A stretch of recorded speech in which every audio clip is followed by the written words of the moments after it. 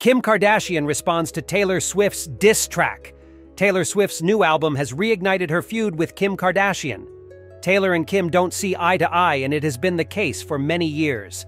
T-Swift's new song apparently throws shade at Kim, and it had fans curious about how Kardashian feels.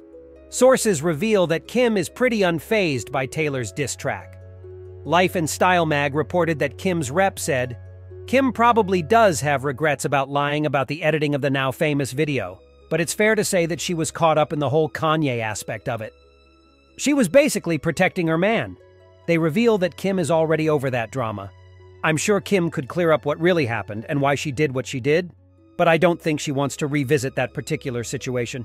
So don't expect Kardashian to publicly address Swift's new album or the Feud anytime soon. For those who need a refresher, the Feud dates back to 2016 when Kanye West released Famous, sparking a controversy over whether Swift approved the lyrics. Despite Kardashian releasing a video seemingly showing Swift's consent, Swift maintains the footage was manipulated, and it was later proved that Taylor was speaking the truth.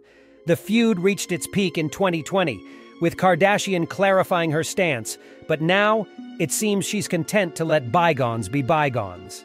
In Swift's latest song, Thank You Amy, fans speculate there are veiled references to Kardashian. But regardless, Kardashian seems content to keep her distance from the drama. What do you make of this?